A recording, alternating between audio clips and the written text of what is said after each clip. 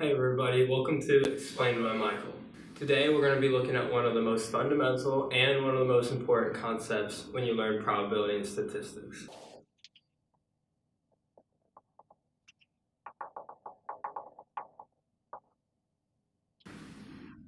Probability function. Now, because it's one of the first things we learn about in probability and statistics, there's no prior math knowledge needed aside from what you learned in middle school about graphs and functions. If you feel confident on those, you can go ahead and skip to this time right here. If not, we're going to take a moment to review, and then we're going to draw the connection on how functions relate to probability density functions.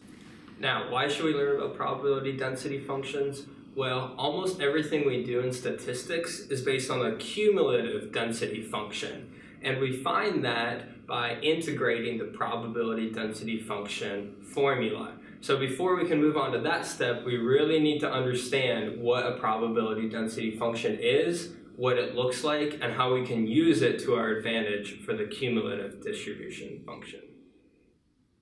Now, let's review some algebra and some graph theory. If you're like me, you took high school math, maybe even AP calculus, but I never truly understood what a function was until I learned about it in college. So let's review. You're used to seeing y is defined as a function of x. And what that means is when we put in an x value, we're going to measure the output, and that's our y column. So,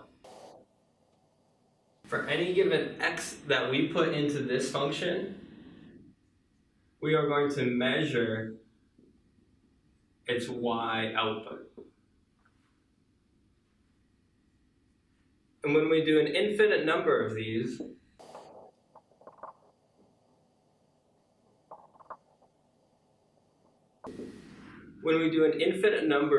we make up the graph itself, and we can connect the dots. Now, one way that we can solve this is by plugging in x values and checking the y for the formula. For example,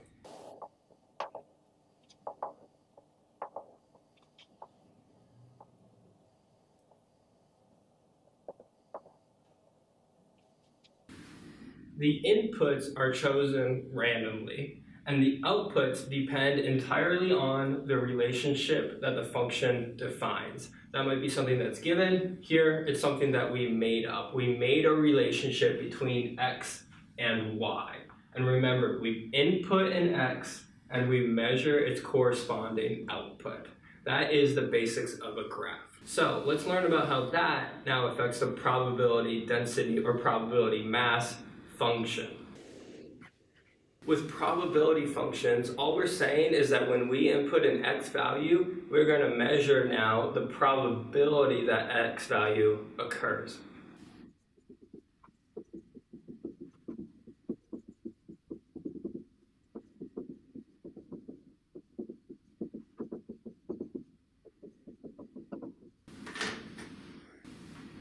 Just how functions might have related the time of day with the temperature or the time of year with the amount of rainfall, it's just a subset of functions as a whole, and it's limited down to probability itself. Now, because it acts as a function, we're going to graph it the same way, with our input, our random variable, on the horizontal axis, and our measurement, our probability, on the vertical axis.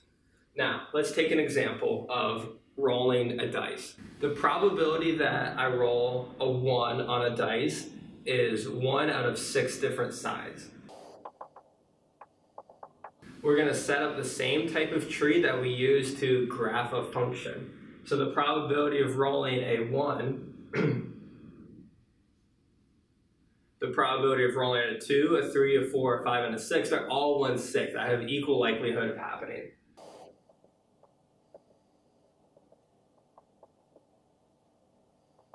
Now all that's left to do is graph these inputs and the outputs on my probability function.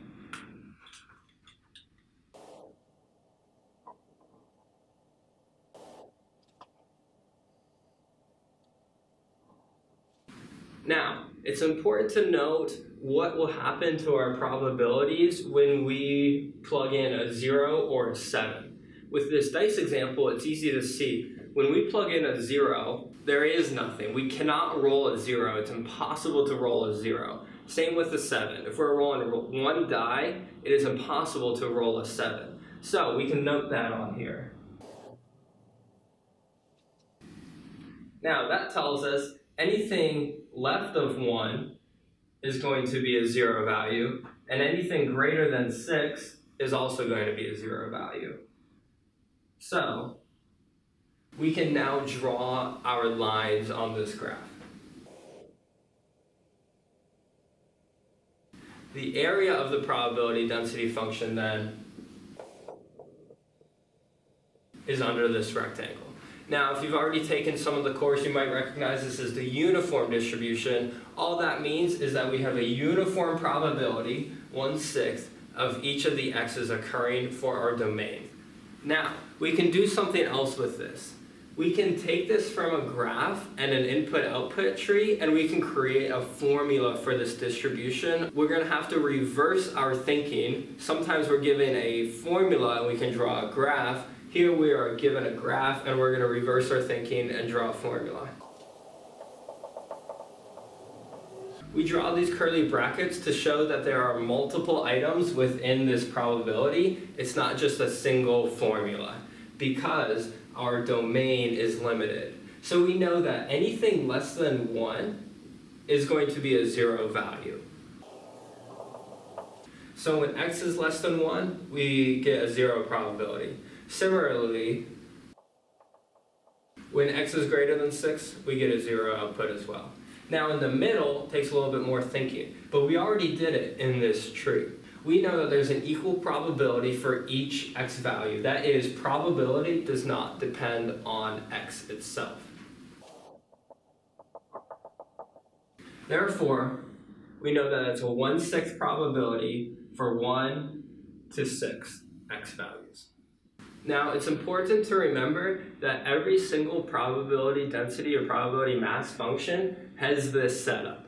X is on our horizontal axis, and the probability is measured on the vertical. Oftentimes, statisticians will not draw either of these labels, and we just get a general graph. Maybe it's a bell curve, maybe it's an exponential distribution, but it's important to remember the similarities that we have to regular functions from algebra, from high school math. It helps us think about what are we actually looking at here. And we're going to get into that more in our next video where we learn about CDFs, cumulative distribution functions.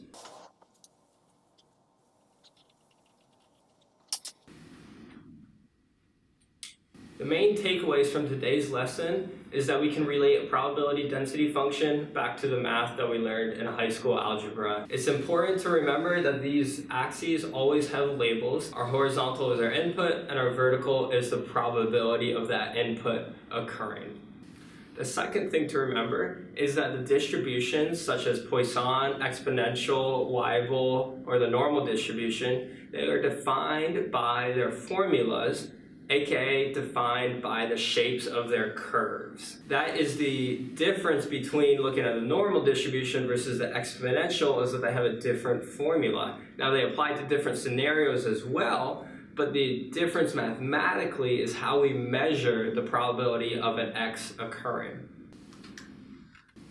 Now, if you have any questions on the fundamentals of probability mass, probability density functions, please leave a comment down below and I'll try my best to get around. Also, I would love to help you learn more, so please leave a comment on what types of videos or what content you'd like to see. Do we want to learn more about the difference between probability mass and probability density functions, cumulative distribution function? I want to know what you guys are learning in your classes, so definitely drop that below. That'll help me make better videos for y'all.